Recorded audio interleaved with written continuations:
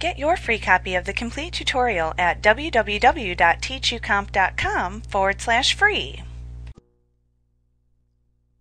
In Datasheet view, you will see a blank row that shows an asterisk in the row selector box at its left end. That is the new record row. When you enter a new record into a table, it is added to the bottom of the table into the new record row.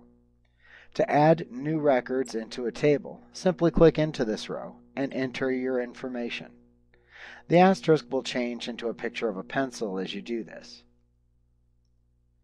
That lets you know which record you're currently editing. Another new record row will then appear below the row into which you're entering information.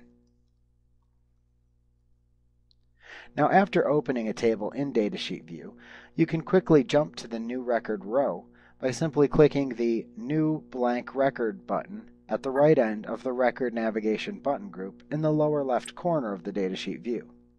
It's the button that shows a right-pointing arrow pointing at a cursor.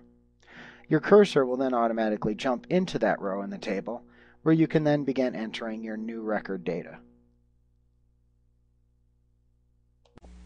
Like what you see? Pick up your free copy of the complete tutorial at www.teachucomp.com/free.